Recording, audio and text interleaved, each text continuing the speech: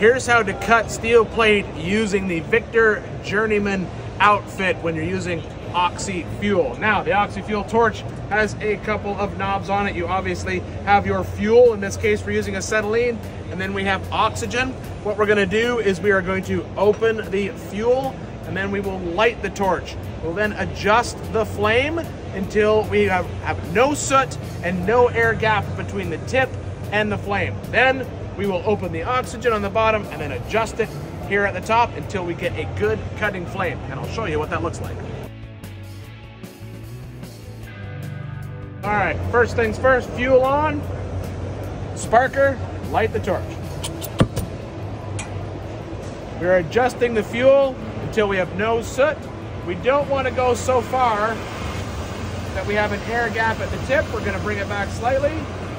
So we just see the center of that tip with a small little cone out of it. I'll open the oxygen all the way at the bottom. Adjust top oxygen until we have a good cutting flame. What I like to do when I'm checking my cutting flame is when I energize the oxygen, I don't want that flame to change profile at all. If I have the oxygen adjusted incorrectly, I guess, you know, the flame changes profile. That means I haven't adjusted it correctly. So I'm going to tighten it up. All right. Now I'm simply going to hold the torch just above the plate. I'm going to wait until I see the plate start to melt. You'll see small little jumpers of sparks come off the plate. At that point, then I'm going to introduce the oxygen, and that is going to blow the material away. It looks like this.